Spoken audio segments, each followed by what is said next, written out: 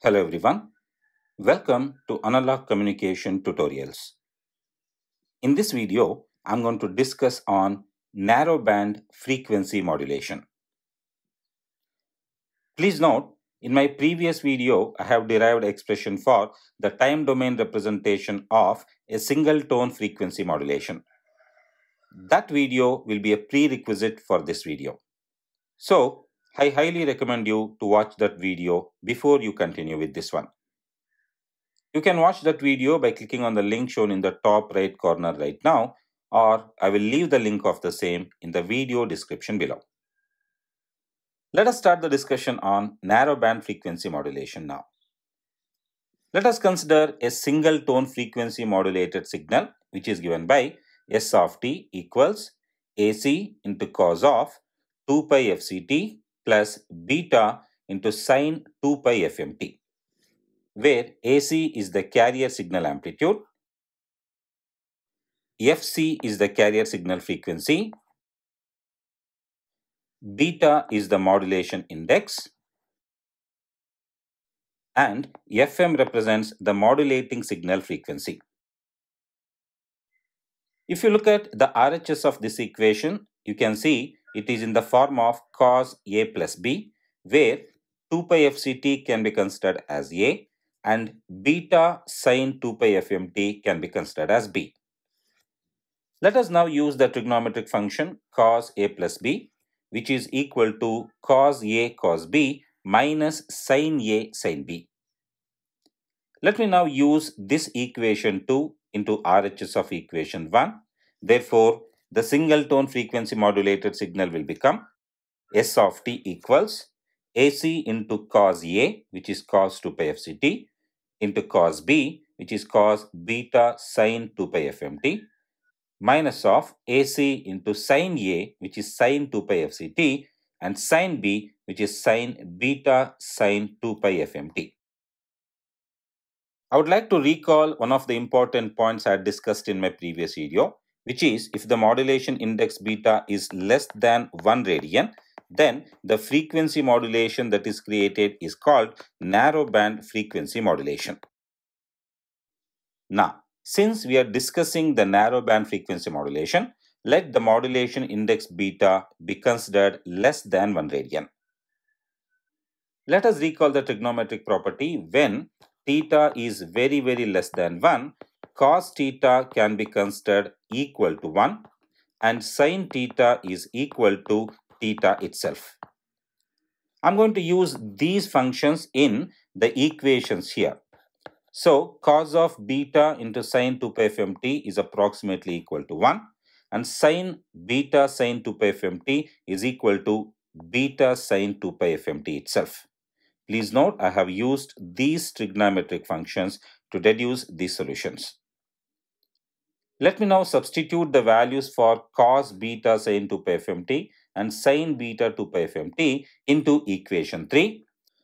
So, equation 3 reduces to S of t approximately equal to AC cos 2 pi fct multiplied by 1 minus AC sin 2 pi fct multiplied by beta sin 2 pi fmt. Let me now simplify this. This will be AC cos 2 pi fct minus of AC into sin 2 pi fct into beta sin 2 pi fmt. In the next step, I'm going to group AC and beta. So, if you look at this particular term, this is in the form of sin A sin B.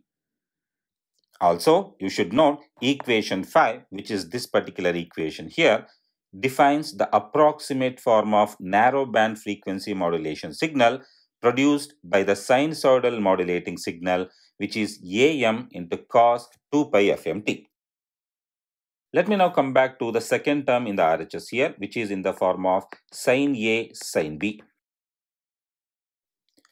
We know that sin A sin B equals 1 by 2 into cos A minus B minus cos A plus B. Let me now substitute this equation into the previous equation. So, S of t would become, the first term here is retained as it is, no change, minus of, now in place of sin A sin B, I'll substitute 1 by 2 cos A minus B minus cos of A plus B.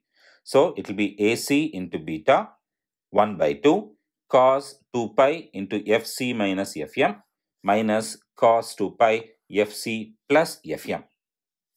Now, I'm going to interchange the positions of these two terms here so that I can remove this minus symbol. When I take this term to this particular place, then it will be minus of minus, so you will get a plus here. And when I move the second term here to this place, then I'll get minus here. This equation here is the time domain representation of a narrowband frequency modulated signal. Let us now recall amplitude modulation, particularly the standard amplitude modulation, and the signal for the same is given by SAM of t equals AC cos 2 pi FCT plus AC into beta multiplied by 1 by 2 cos 2 pi FC plus FM plus cos 2 pi Fc minus Fm. Please note, equation 7 represents NBFM, which is narrowband frequency modulation, and equation 8 here represents amplitude modulation. By comparing equations 7 and 8, we note that in the case of sinusoidal modulation, the basic difference between an amplitude modulated signal and a narrowband frequency modulated signal is the algebraic sign of the lower sideband frequency in the narrowband FM. That is, if you look at the AM, which is equation 8, in the third term we have a plus, where the third term itself represents the lower sideband, and in case of narrowband FM, the change appears only in the form of a minus symbol before LSB. This is the basic difference between narrowband frequency modulation and standard amplitude modulation. So, if I talk about the transmission bandwidth of narrowband frequency modulation as well as amplitude modulation, I will find that the bandwidth required is equal to 2 times the maximum frequency of the modulating signal, which is represented by Fm. Please note, this equation applies to both narrowband frequency modulation as well as amplitude modulation. In my first video, when I was talking about an introduction to angle modulation, I have already discussed that the modulated signals can be considered as phasors. Let us now look at the phasor representation for both narrowband frequency modulation as well as amplitude modulated signals. Figure A here shown at the top represents the phasor for narrowband frequency modulated signal. Here, the carrier signal, which is shown here as the x-axis, is considered as the reference signal. Then the upper sideband frequency is shown here. This is the USB, and the lower sideband frequency is shown at 90 degrees here, and the resulting sum of frequency phasors is shown here, which is in right angle with the carrier signal. Now let us understand what is the effect of this 90-degree phase difference between the carrier and the sum of the frequency phasors, which is shown at right angle with the carrier signal. The effect of this is to produce a resultant phasor that represents the narrowband FM signal, which is this one, that is approximately of the same amplitude as that of the carrier signal, but it is out of phase with respect to the carrier itself. So, I can summarize that in narrowband frequency modulation, the amplitude of S of t is approximately equal to the amplitude of the carrier signal C of t. Further, S of t and C of t are out of phase with each other. Coming to the second phasor diagram shown here, this is, please note, for amplitude modulation. Once again, if we analyze this, this is our carrier, and this is our upper sideband frequency, and this is our lower sideband frequency. Once again, it should be noted the angle between upper sideband and lower sideband is 90 degree. However, for amplitude modulation, the sum of the side frequency phasors, which represents the modulated signal, is in phase with the carrier signal itself. So, I can summarize for amplitude modulation, amplitude of the modulated signal S of t is not equal to the amplitude of the carrier signal C of t. However, S of t and C of t, they are in phase with each other. Let me now continue and plot the spectra for narrowband frequency modulated signal. For that, I would like to recall equation 7, which is given here. Now, let me expand the terms in the second part of the RHS here. That is, I am going to multiply AC into beta 1 by 2 to each of the terms inside. So, I would get AC beta 1 by 2 into cos 2 pi Fc plus Fm. Please note, this represents the upper side band. Then we have minus AC beta 1 by 2 into cos 2 pi Fc minus Fm. This represents the lower side band. In fact, equation 10 is the final version of the representation of narrowband FM signal in time domain. To plot the frequency spectra for this, I'll have to take Fourier transform on both sides of equation 10. Before that, let me now show you what are the Fourier transforms of each of the three different terms in the RHS of equation 10. Coming to the first term here, AC cos 2 pi Fct. The Fourier transform of AC into cos 2 pi Fct is AC multiplied by 1 by 2 into delta F minus Fc plus delta F plus Fc. This is directly taken from the relation Fourier transform of cos 2 pi Fct is given by 1 by 2 into delta F minus Fc plus delta F plus Fc. So, the only extra term here is AC. So, AC is multiplied with this output here. Coming to the second term, look at this particular part. This is cos 2 pi Fc plus Fm. So, I have to go back to the RHS of this equation here and simply in place of Fc, I will replace that by Fc plus Fm. So, the answer would be AC beta divided by 4 because there is already a 2 here, and then in the RHS we get delta F minus of Fc plus Fm plus delta F plus Fc plus Fm. In a very similar fashion, for the third term we get the same answer except we have here a minus. So, the answer would be AC beta divided by 4 delta F minus Fc minus Fm plus delta F plus Fc minus Fm. I have shown all of those representations here, assuming I have taken Fourier transform on equation 10. The first term here represents AC cos 2 pi Fct, then we have the second term here and the third term. This equation 11 represents the frequency domain representation of the narrowband FM signal. Now, to plot the spectra, I need to identify the frequency components available in the equation for S of f. Let me start with the first term here. The first frequency component is Fc, then we have the other polarity of Fc. I will assume that to be minus Fc.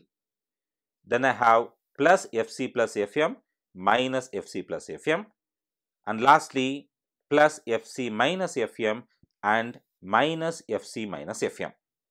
So, the frequency components present would be plus or minus Fc, plus or minus Fc plus Fm and plus or minus Fc minus Fm.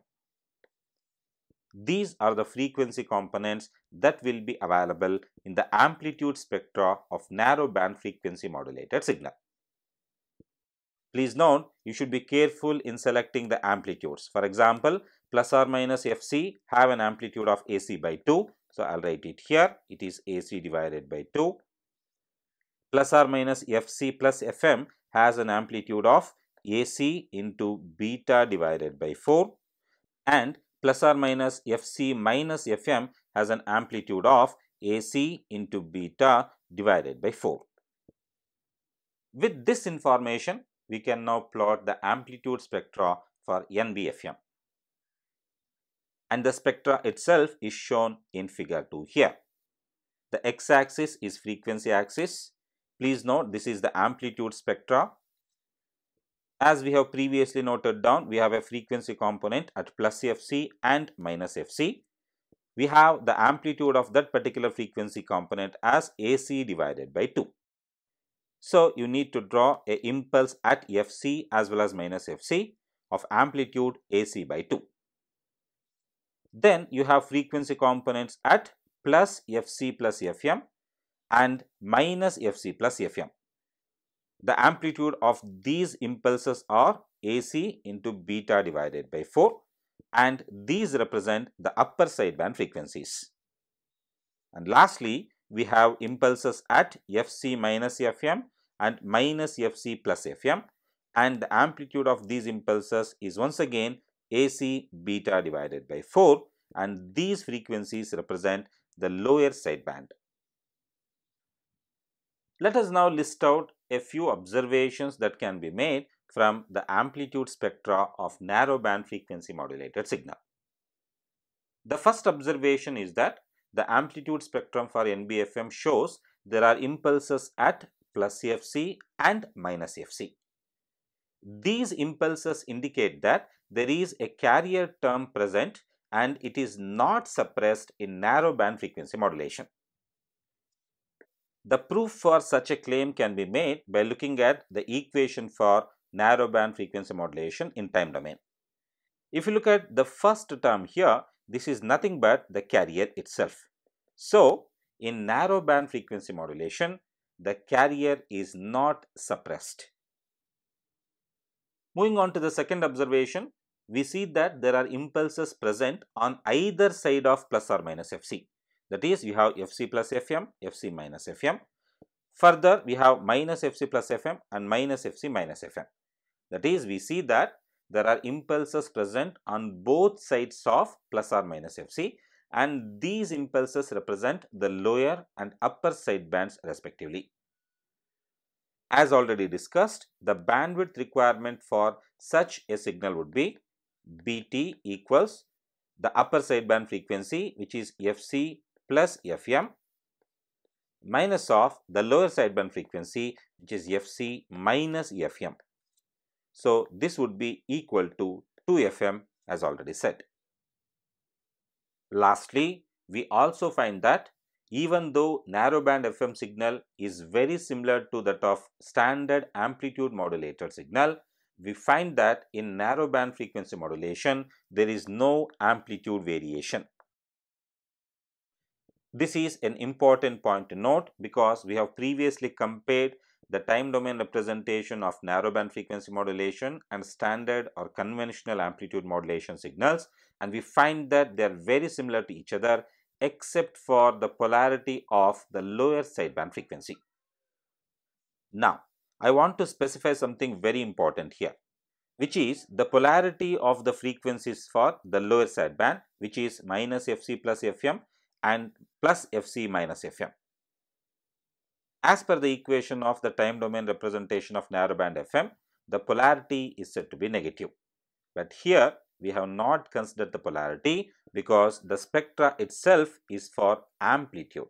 We call this spectrum as amplitude spectrum, and hence the polarity of the lower sideband frequencies is neglected. Right. With that, we complete this discussion on narrowband frequency modulation. In my next video, I'll discuss on wideband frequency modulation. So, stay tuned. If you found this video to be informative, kindly like and share this video and subscribe to my channel for more tutorials on analog communication. Thank you for watching. Have a good day.